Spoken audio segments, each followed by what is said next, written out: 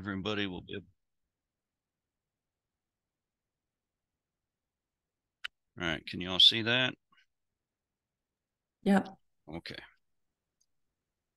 Let me get rid of that. All right. As Jillian said, my name's Ron Rhodes. I live in South Pomfret, Vermont, so not far from the park, about, I don't know, 5 miles, maybe 6 miles. Um, I am serving right now as the interim director of our organization, and hopefully we're going to hire someone here this summer so I can go back to my real job, which is overseeing our restoration program. So we do dam removals, old dams, culverts. We work with farmers who have erosion problems, which you'll see a lot, and we'll talk about that today. And private owners, landowners. Sometimes we're focused on species like brook trout or wood turtle and trying to create, habitat for those species. And other times we're trying to fix water quality problems, nitrogen, excess nitrogen, or E. coli in the river or the tributaries. So there's the watershed. So all of those tributaries, right? The Ottaquechee River that flows through Woodstock, and all of the small streams like Pomfret Brook that flows into the Ottaquechee River, all of those streams and that landscape are all part of our watershed. So it's 4 states. It's actually a little bit of it in Maine, and of course the headwaters are across the border into Canada. But most of our work is in New Hampshire, Vermont, Massachusetts, and Connecticut. The organization was created in 1952 by a group of citizens. It was, back then, most of our rivers were polluted. I know the Ottaquechee River, I've heard stories from folks that say, it ran yellow and pink and purple and whatever color the mills were, whatever clothes they were making that day and dyeing.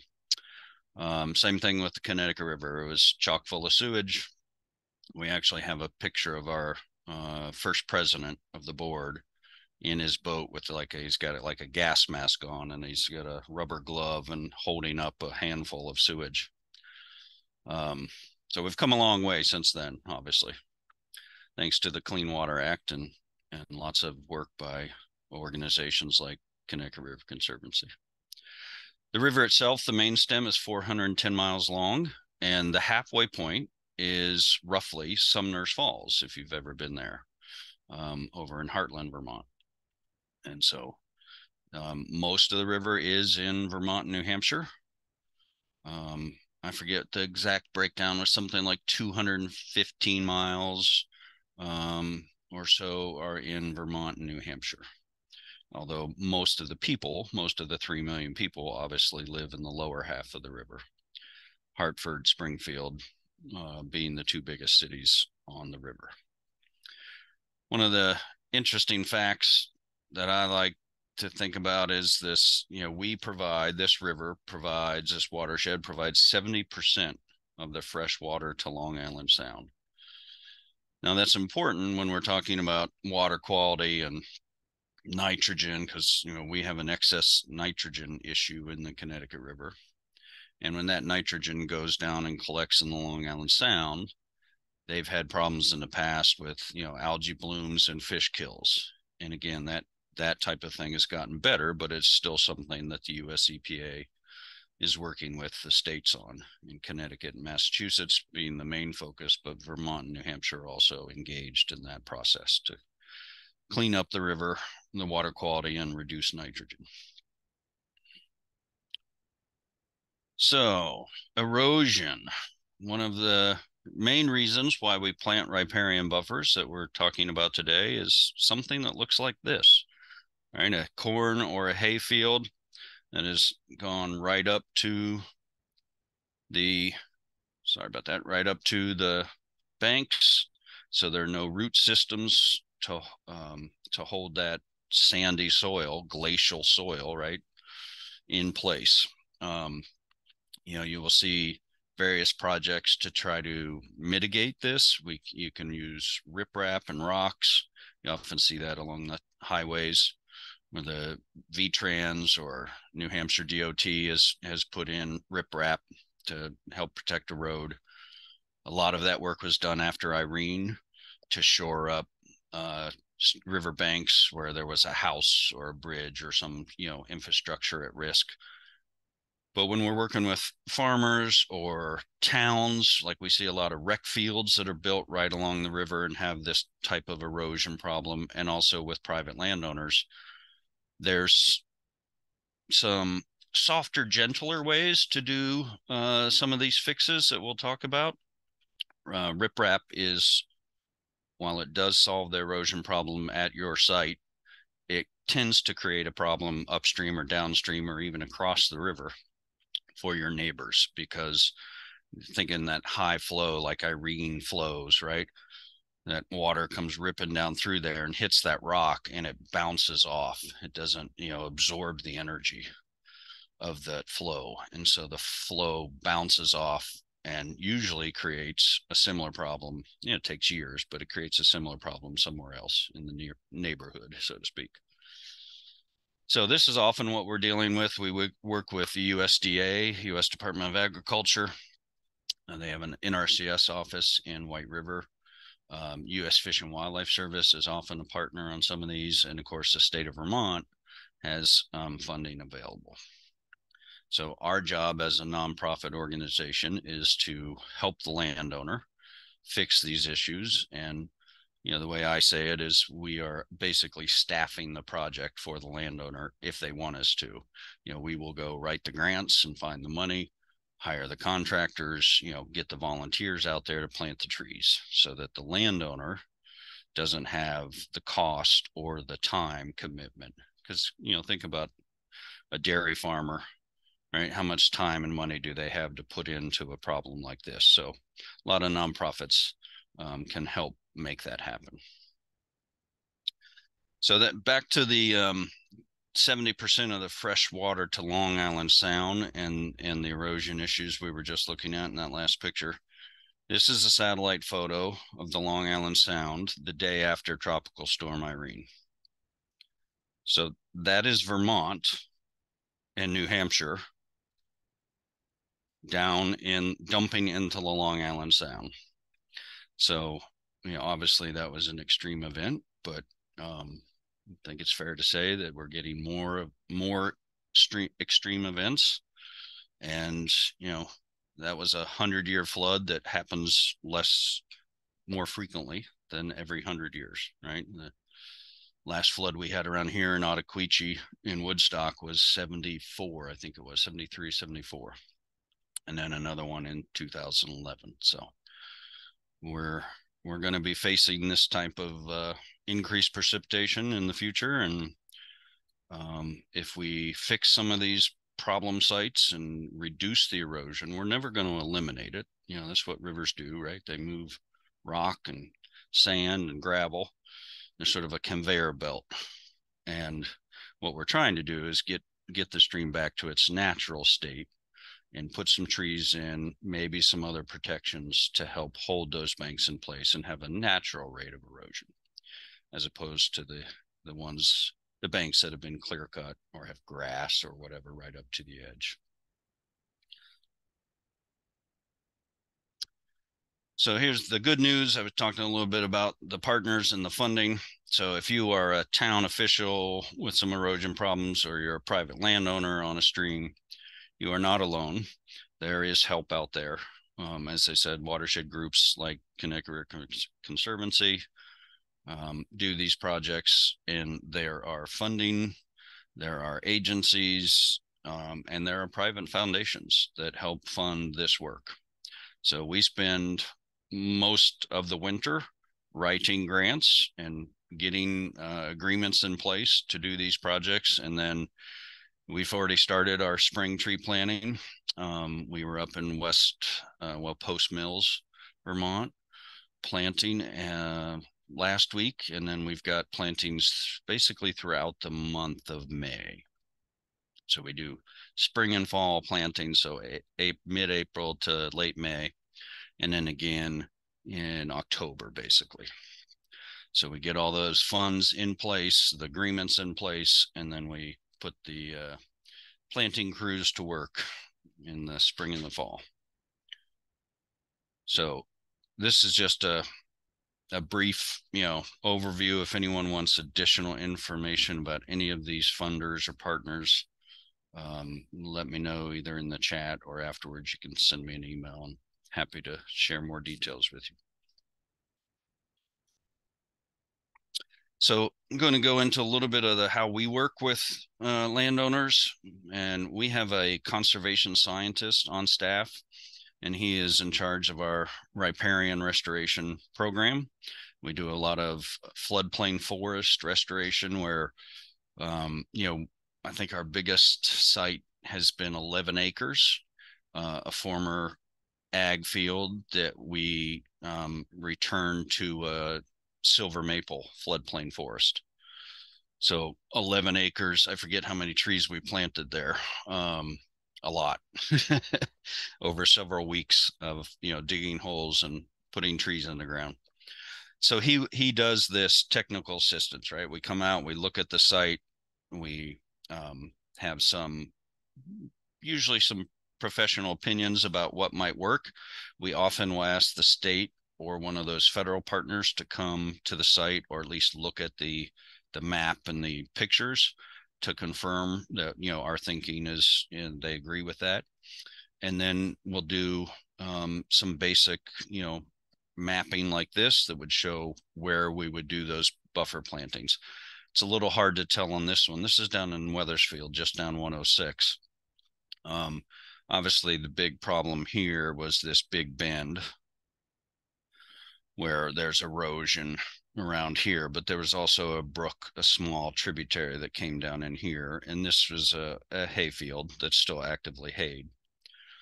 And so really what we're often working with as a farmer who, hates to lose some land, and it's kind of a question for them of, okay, I'm going to lose 2 feet or 5 feet every year, every time we get a high flow, usually in the spring, but obviously sometimes in the summer, like Irene, ice out, and all that high flow starts taking away more and more soil out of that bank, and he's losing more and more acreage.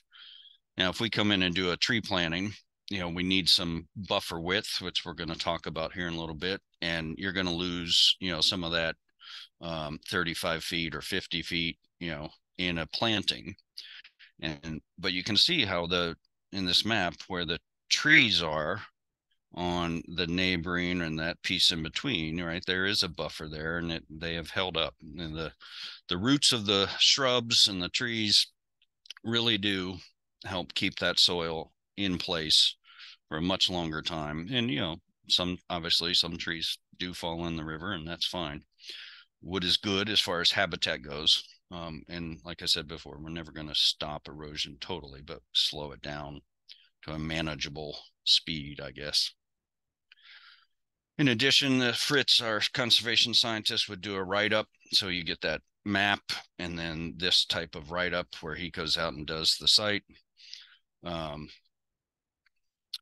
So this was a 11-acre property. We worked with the town of Orford. The Conservation Commission owned a piece of property and leased it out to a local farmer for a hay field. And so we came in and did several different pieces of work, including the invasive plants, removed those prior to the planting. So it was a couple years, I think, we took on this one. And then we planted the buffer both along the Connecticut River and Jacobs Brook, which flows us down through Norfolk into Connecticut, to help mitigate that erosion that they were concerned about. So Fritz would do a write-up like this and present that to the landowner, and then we make a decision about moving forward together. Oh, there's another map. So that's the Billings farm. So several years ago, we got a grant from the state after Irene. You can kind of see where the water went in Irene, all that sandy stuff from site 9 down through site 3. This was all where the river, instead of taking this bend, the river just cut right through during Irene and left all that sand and sediment on the fields, and they lost the buffers that were there. They actually had some decent buffers, like at Site 9 and Site 7. And so we got a grant from the state, and we went in and replanted those. We also did some plantings over on Barnard Brook by the foundation offices on the other side of the farm.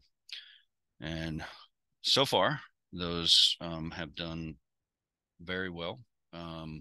If we see any too much dead loss, we always assume like we want 70% survival rate, right? We're going to plant 3 or 4 or 5 foot tall tree.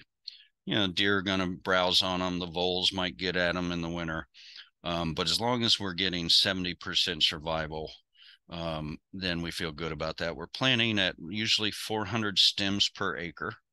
So one of the things Fritz does is measured out the acreage, and then that determines how many shrubs and trees we're going to plant at that site. And if we get, I think twice we've had less than 70% survival. And just did a spring planting, and then it didn't rain for the next 2 weeks, and it's hard to go out and water 1,000 plants.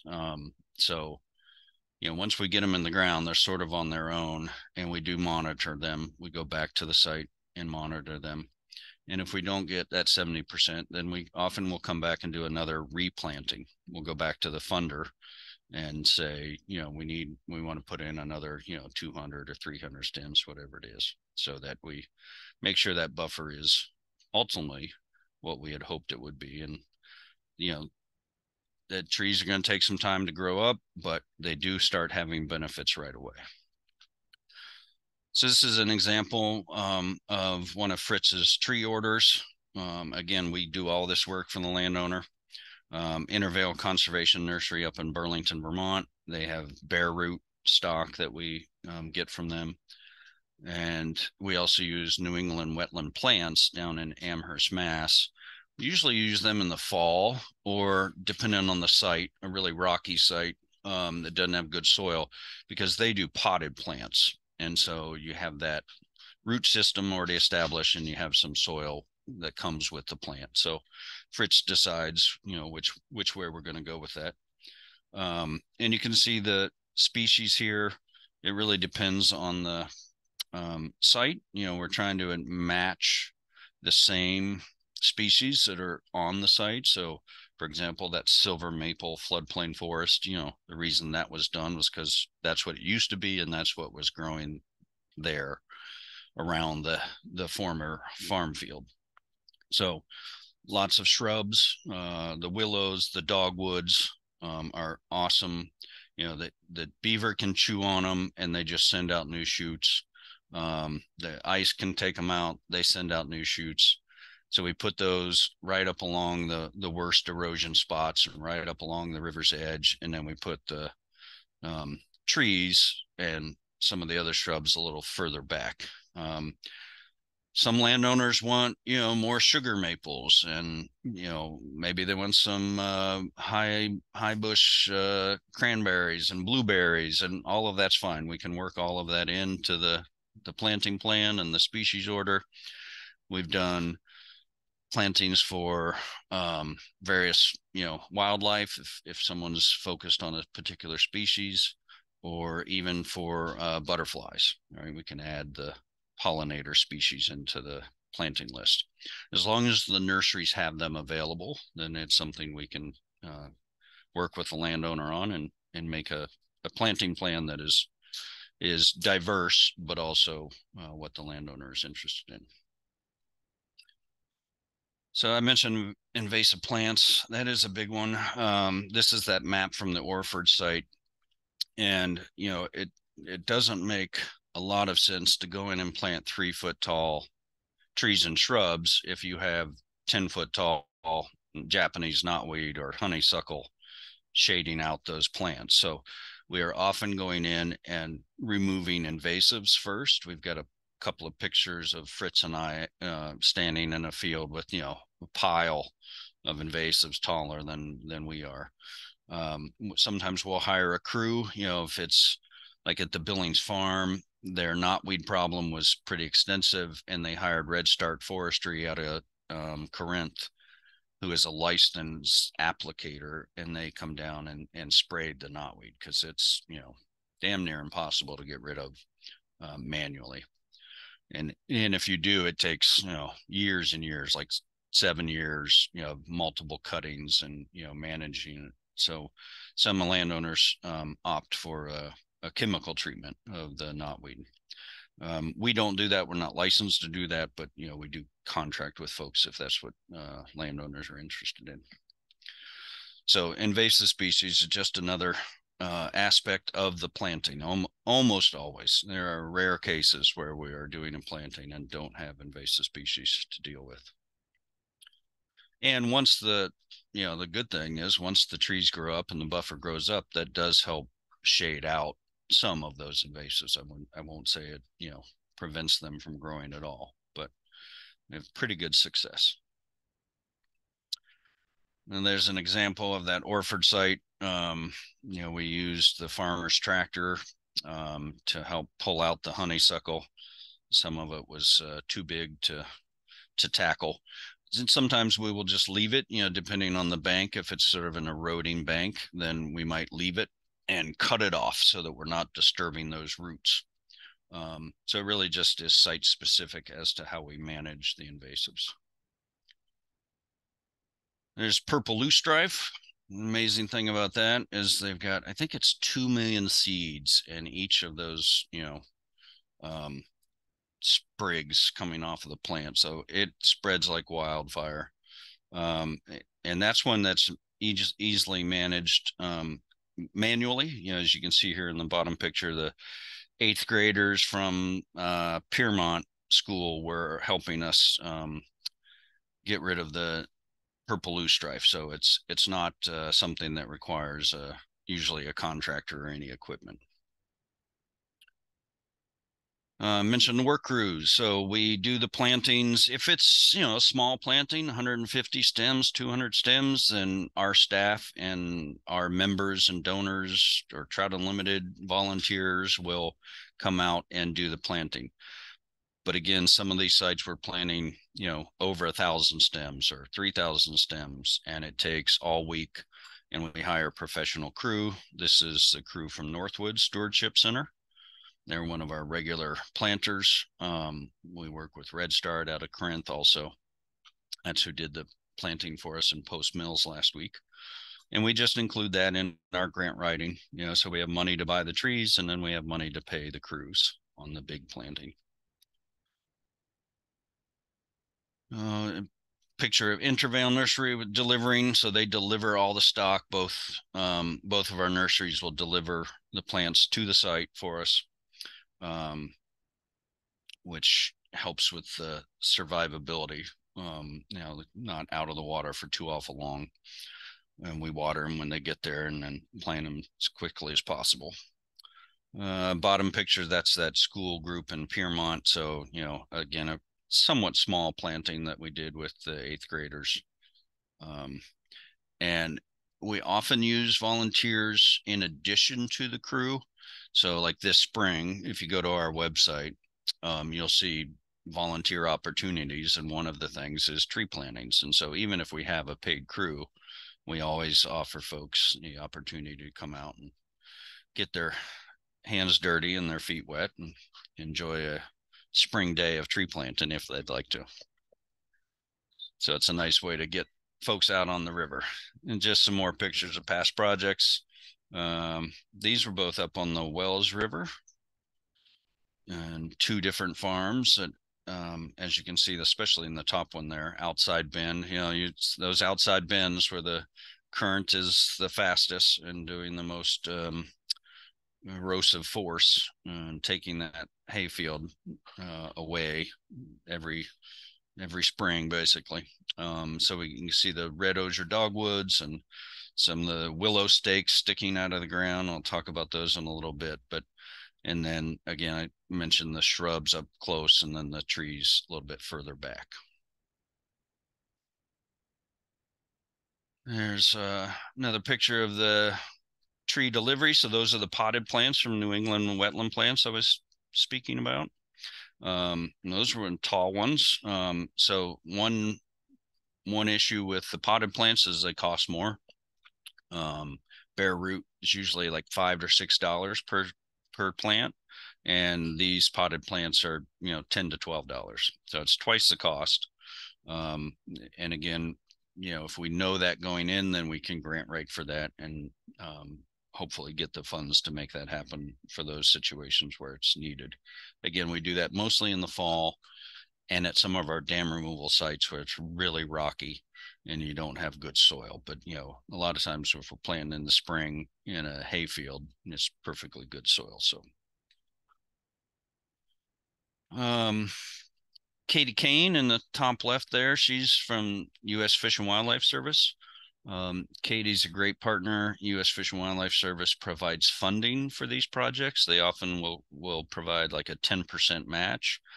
And then she also helps with species selection. She also helps us figure out, you know, if it's the right fit, if the project is good. She's one of those people we would call early on in the process and figure out if this is something that they're interested in partnering with us on to make sure it happens. And that's an old picture in the bottom right from the Black River from years ago. That actually, you know, we don't often plant evergreens, pines. We do see them along the rivers, but they're really more of an upland species. So again, that's part of Fritz's job of doing those species selection, what makes the sense, what's naturally growing there, and then also, you know, as I said before, working with the landowner. But occasionally we do find situations where we're planting white pine or other evergreens. Not our typical. Live stakes and fascines. So I don't know if everybody knows about these. So those willows and those red osier dogwoods, like we have them growing around our pond, and usually every late fall or early spring, after they are dormant, we go and cut them down. And you can take the tops, which is shown here, the fascines, they call them, and you bundle them up, you dig a trench in the soil, and will root and grow. And we've used them in a number of different ways, usually perpendicular to the stream. And so you think about the river rising up and coming through that floodplain or that bench right along the river. If you put these fascines in there, now you've got like a wall of willows, and you do multiple sets of those. And so it really is a awesome way to get fairly cheap, quick growing vegetation along the banks that will help slow down those floodwaters. And I said it earlier, that beavers will chew on them, the ice will take them out, and they just keep sending out new shoots. They're awesome. They're resilient. One of the best ways and easiest ways to get some natural growth on our riverbanks. And there's the live stakes. So that's a crew of volunteers, White River Partnership and Trout Unlimited members, went out to a farmer's land on the White River and cut some of those willow stakes. So those tops, you know, these are the tops and those are the bottoms. And we pound those stakes in to the worst spots on the site, the really eroded areas, the steep slopes, where you don't necessarily want people to be walking, or it's not safe, or you don't want to plant a tree there because, you know, the possibility of it getting swept away in a high flow. And these stakes are, if you're taking them, you know, here and you're cutting them, it doesn't cost you anything except for volunteer time. But we do buy them also. The nurseries offer them, and they're just a great way to really pound a bunch of stakes into an area that is completely exposed, doesn't have any, you know, grass, or oftentimes we're planting them in really rocky, you know, situations where a stem with a root on it wouldn't survive. So another wonderful aspect there. There's a couple of pictures of people on a very steep slope pounding in stakes. And that bottom right one is a dam removal site we did. So you can see, you know, we pound them in, leave a little bit out the top, and they will root and grow. Jillian, do we have a chat question? What time of year do you harvest the willows? Yeah, so spring and fall, so they have to be dormant, Marty. If you can't go out and do it now because they've all started to bud out, right? So it'd be early spring, February, maybe really early in April, and then in late fall. And so after they have gone dormant again in the fall.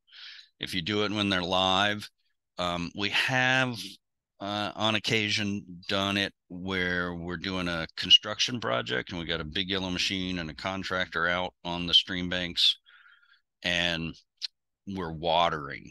And if that, in that case, we have had decent success, but you have to water them constantly in that case. So normally it's done in late spring, early fall. And you can keep them, we've had a farmer who let us put them in his cooler. And so we actually harvest them early, keep them in the cooler so they stay dormant, and then bring them out for the planting in May. So if you have a situation like that, then you could, put them in later. But that's probably a rare situation. All right, so I just gave you a few pictures of before and after. This was over in, I think that's Piermont or Orford. So it's 91 in the background and the Palisades rocks formations over on the Vermont side. So that's what the old cornfield that was taken out of production and right along the river. And, there were basically no plants, as you can see, other than the grass. And then a few years after our planting, that's Fritz there in the green, carrying a couple of bare root stock, and then one of our crew members. So a few years after the planting, it looked like that. So big difference in terms of number of root systems in that bank. And that has held up now. I forget how many years ago that was. Fair amount, maybe anywhere, I don't know, 5 to 10 years ago. So it's probably grown up even more than that now. And, once we plant those trees in there and you stop mowing, I mean, other things are growing up in there naturally, right? So it's a lot of that is just natural regrowth. We're putting the maples and the birch and the, dogwoods in there to help jumpstart it. But then really with no mowing going on or other types of management in there, Mother Nature takes over and makes it happen. So that was a 50-foot wide buffer. We talked about buffer widths a little bit. This one was 35 foot. So this was after Irene. Top left, that is the Bradford Golf Course on the Waits River. And they had some major bank erosion, as you can see there, caused by Irene. And we got a grant, and we actually did a little bank stabilization there. So we got root wads. So basically you harvest trees, big trees, often pines or softwoods, with a big root ball on the end, and you dig a trench or you punch them into the bank so that in high flow the water is hitting the root wads and the wood and not the exposed soil. So that's one of those softer measures as opposed to riprap that we often do. And then we planted the 35-foot buffer on top of the bank after that work was done. And just to the left of the big trees that are there, that's the golf course. So that, I forget what hole it is, but there's a green, right there. So stabilize the bank for them. If you hit your ball that far off the course into the buffer, you might lose it, but it's better than losing the hole. So they were happy with the results. This is another small stream, again, old hayfield. It flooded every year, so the farmer just got finally tired. It wasn't worth it, wasn't big enough, to have to go in and clean it up every year in order to hay it again. And so I believe they donated it to the town, and it became part of the town forest in the background there. And the town asked us if we could help, mitigate some of the erosion problems. And so it's a good before and after picture. And this is one of those places where we use those fascines. And we did sort of, a wall of vegetation along these outside bends. Again, probably 10 years ago, and it's held up. Even at Billings Farm, there were some plantings done before Irene, and a lot of those held up through Irene. Maybe, not all of them, of course, but it is a very effective way to stop the erosion or reduce the erosion and to mitigate the effects of those high flood waters. It really does slow them down. So buffer widths. In Vermont, there are no buffer width requirements for rivers and streams. So, there are landowners who will go out and cut down their trees along the brook. And that is currently legal, unless there are an ag producer. Then there are some fairly new rules in Vermont about agricultural buffers. It doesn't have to be a tree buffer. It can be grass or other zone, if you will, between the river and their fields. That's still pretty new. Not sure, a couple of years, maybe it's been 5 years now. But in Vermont, lakes have 100-foot setback. So do wetlands, the class 1 wetlands, and the smaller wetlands, class 2 wetlands, are 50-foot. So we do have some buffer requirements in Vermont.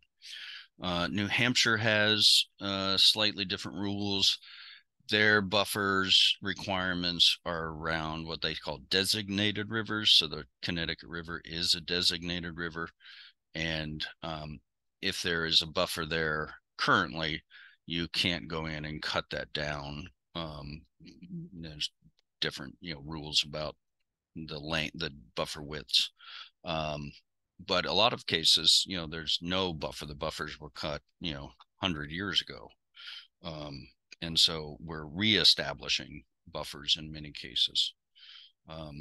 But the idea is that 35 feet is sort of the minimum buffer width in order, one row of trees isn't going to do it for you, right? It's not going to hold that soil in place. It's not going to create that fish and wildlife habitat. It's not going to create the shade that benefits the brook. So really we're looking for 35 feet.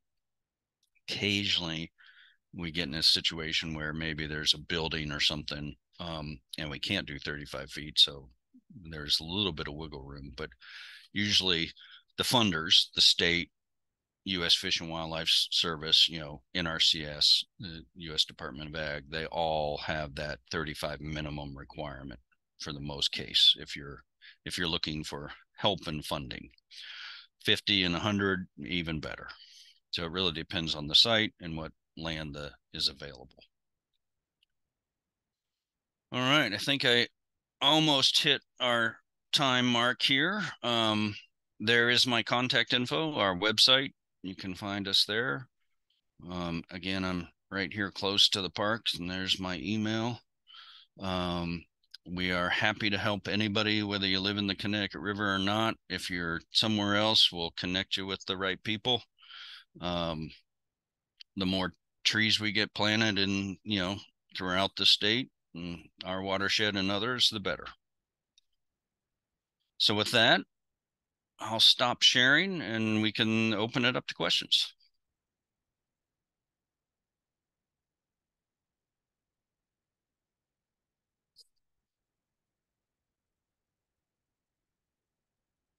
How steep is too steep? Janet asked. It's a good question, Janet. There's no, when we're doing a project, we're usually, if we're peeling a bank back, right? If it's straight up and down and we're peeling that bank back with excavators, we usually do a 2-to-1 or 3-to-1 slope. But if that's not part of the solution, right? Excavators, because now you're talking about a much bigger project and more money. And in some cases, there are big banks along the Connecticut River that we don't do that with, and we just put the buffer in. So it's really more of a safety issue than it is a planting issue. You saw that picture of those people. Yeah, that was a pretty steep bank, and those folks were out on it pounding stakes in. So as long as it's safe and you or others can get onto that slope and get back out without having to fall down in the river, then those willows will grow. They are amazing. Those willows and dogwoods are amazing. They will grow damn near anywhere you put them. Okay. So, hi, this is Janet. So they can, because they'd have to almost like hook up, at that angle to grow up. Yep. And I am, I'm just wrestling with how I think part of the problem is that there's not enough of a buffer around the cattails, to kind of help hold the excess water. And so, it's just a little bit of a tricky site. And I think in the larger scheme of things, it's probably fairly small potatoes, in terms of the creek and then the wetlands. But I just keep watching it get worse. Yeah. So I'm just trying to figure out, it's like, well, it still is soil that's flowing, flushing off of the site, and it goes down into it's a valley area. So it's perfectly safe for me to stick those things into the bank, keep the cattails there, and then maybe just try to plant a wider buffer zone of trees and shrubs behind, I'm thinking behind the cattails. Yeah, or email me some pictures and we'll take a Okay. look at it. Or, if you want, we can come out and even do a site visit and Okay. give you some thoughts that way. Okay, great. I will do that.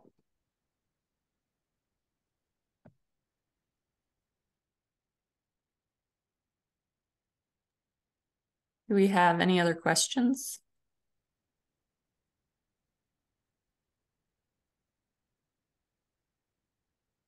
Ron, I have a question, and I don't know how relevant it is, but I work with the Ottaquechee River Trail group over there in Woodstock, and I was just out the other day, and we've got beavers now taking down a lot of trees right there, along the edge of the river. How Yep. concerned should we be? I mean, obviously, it's not a habitat that's going to be in the long term a place that they're going to be able to hang out, but they are doing some serious damage at this point. Yep. So beavers are a constant concern when it comes to the buffer plantings. There are several things you can do. Number one, when we plant in an area we know has beaver activity, we choose the species. They don't like certain species. Anything with sap in the bark, under the bark. So species selection can help. And the willows, the dogwoods, there are certain species that if they do eat, but they just grow right back. Box elder is another one. I know some people don't like a box elder because there's not one stem. It kind of looks, scraggly or messy to some people. But that's another one. I know a farmer who goes down and cuts his box elders down, and they just send out new shoots, right? He does it so they don't get too big and fall over into the river. So same thing with the beaver. Box elder would be a great species to plant because they can chew on them and the trees just keep growing. The other thing that some folks have done, we haven't done this, but you can put chicken wire up. And also there's some folks that are you add some sand to paint, and you paint the, I don't know, bottom 3 feet of the trunk, and the sand, the beavers don't like the sand. They won't chew on the sand. So there are a couple of different ways, Wendy, to tackle the beaver problem. Interesting. All right. Well, thank you very much. Appreciate that. I would say that they all help, but whether or not they, solve it completely. I'm just hoping they go away because, the Ottaquechee is running pretty hard and fast there. It just doesn't seem to be a place that they would want to stay anyway, but they are persisting. Yes. Yeah. There's a lot of bank beavers they're on the White River, and that's an even bigger watershed with more flow. And yet, there's lots of bank beavers. And so there are those, I guess those are my initial thoughts on it. But if you, again, if always happy to come out and walk the site and talk with folks. Great. Great, thank you. I mean, you are pretty much in the backyard, so. Yes, yep, not far. Great, thank you. Nick, did you have a question? I was just intrigued, knotweed's a perennial problem. I only have a small piece of land. It's a problem for me. I've tried Roundup. I've tried physically cutting it back. It just, even with things like Roundup, it keeps on coming back every year. I don't know if there are any smart solutions. It is the biggest challenge, even probably bigger challenge than the beavers. Again, Red Start, and I'm sure there are other companies that are licensed to spray. That has, in some cases, worked well. Now it takes multiple times, right? You can't just do it once. You hit it in the fall, you hit it again in the spring, you probably hit it again in the fall. And some people have done it manually. They put black plastic down, they put bark mulch or chips on top of it. We've done manual cuttings where we go in and get it 2 or 3 times a year, but it can literally take 5 to 7 years to knock the stuff back. Yeah. So it is a constant challenge if you have it, and especially not everybody wants to use the chemicals, and so but I guess that'd be my suggestion is maybe look at one of those companies that is licensed to spray it, because they do it with a applicator. So they wait till the plants are leafed out, and then they go in and they spray underneath the leaves, and the leaves then absorb the chemical into the roots. I know a woman down on the Black River who used to cut them, and then she would take a syringe and put the Roundup down into the stem, right? So it was getting down into the roots. And certainly, I think in riparian locations, I mean, the rivers and streams are a major way of this pest propagating. Yeah. In new locations. Yep, exactly. Lori had a question in the chat about minimum acreage. No, Lori, there's no minimum acreage. We do small projects, big projects. It really, though, I guess the only thing is back to that buffer width, right? So it could be a half an acre as long as there's enough buffer width, right? We wouldn't want to just come in and plant one row of trees. The idea is to get more diversity and more roots into that stream side. So as long as there's enough width, it could be a small stretch of the river. It could be 100 feet. It doesn't have to be a big hayfield or cornfield. Sand and paint, yeah. So that's for the beavers.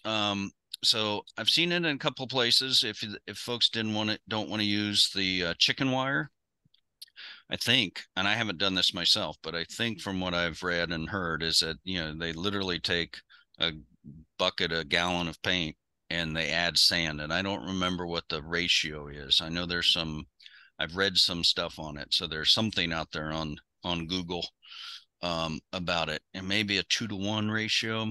But it's got to be enough sand in the paint, to make it apparently uncomfortable for the beavers when they start chewing. So I don't know, generally maybe we can find more information on that and share it out to folks if you've got a sign-up sheet or a way to contact people after this.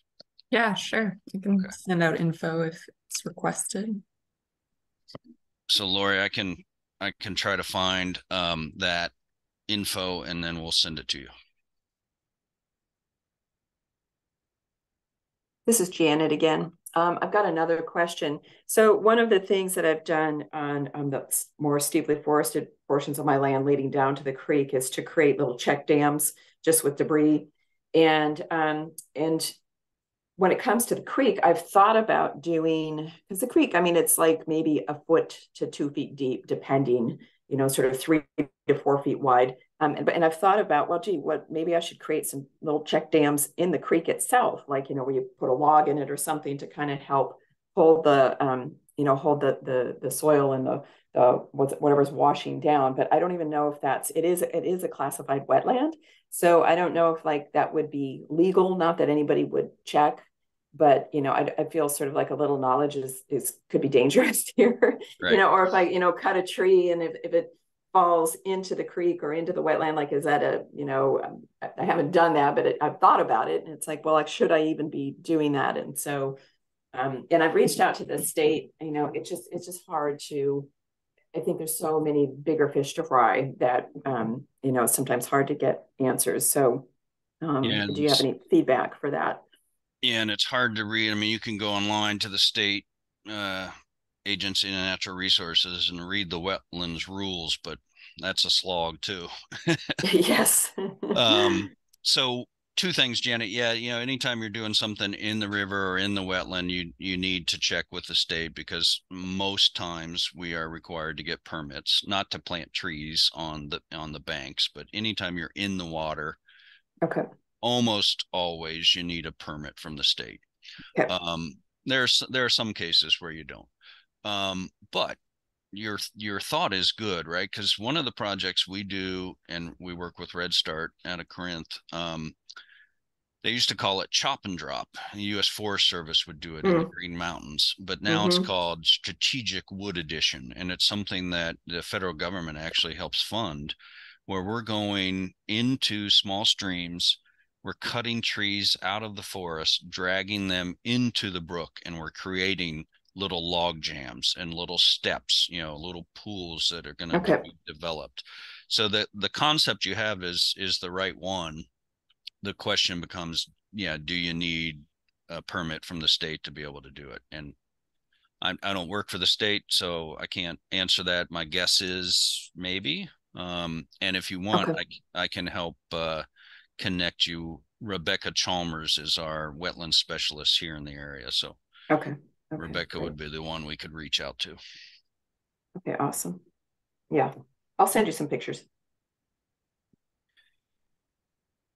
And before we go, I don't know if most of you are in the Ottaquiche Black area, but other important folks to know: Marie Gaduto works for Vermont DEC, Department of Environmental Conservation.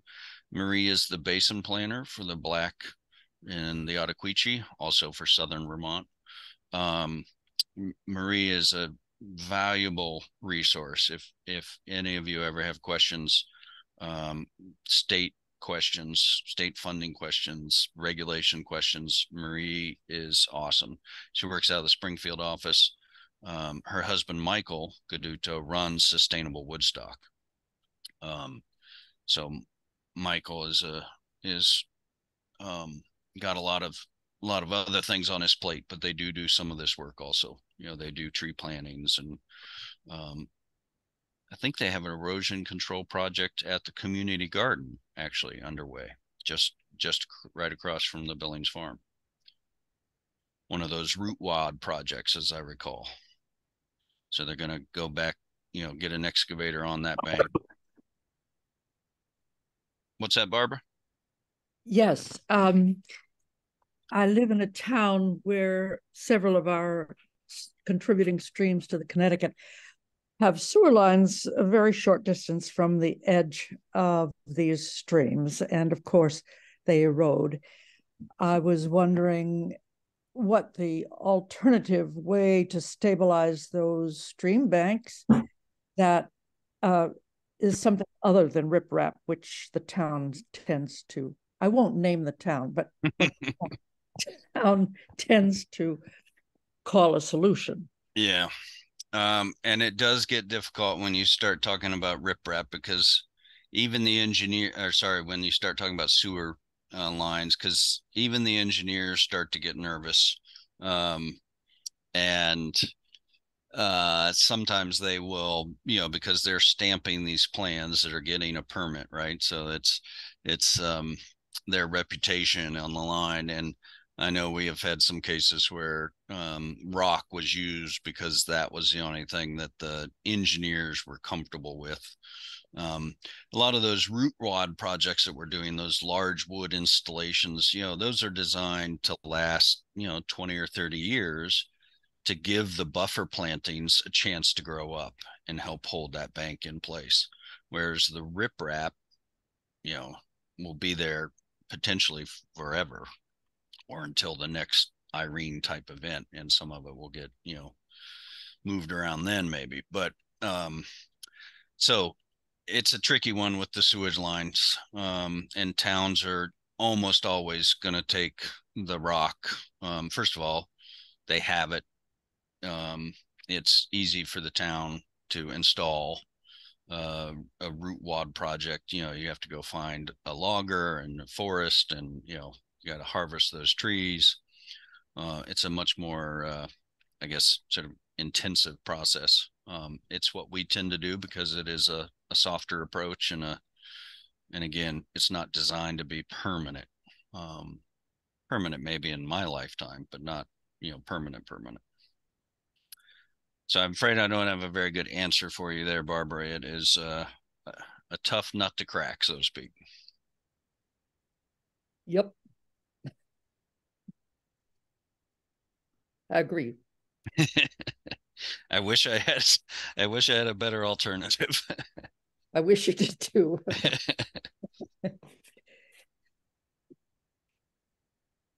All right. Well, we hit our 1 o'clock. Any last minute questions, or Jillian, anything you need to tell folks? No, I'm good. Other than come to more workshops. We have a phenology one and a vernal pool one next month if you're interested. And we'll get the follow-up materials. I'll look for the info on the paint and the sand in the paint, and I can send some. We've got some information about the live stakes, because that really is something that's easy. Folks can do that, yourselves. You don't need to hire a crew or anything like that. And if you have willows or dogwoods nearby, you can cut them and do them yourself. So I'll send out some guidance on that also, or I'll send it to Jillian. She'll send it out. Okay, sounds good. If you want to receive that information, just send me an email and I'll send it to you. Great. Thank you all for coming. Thank you. I'm gonna Thank you. stop recording.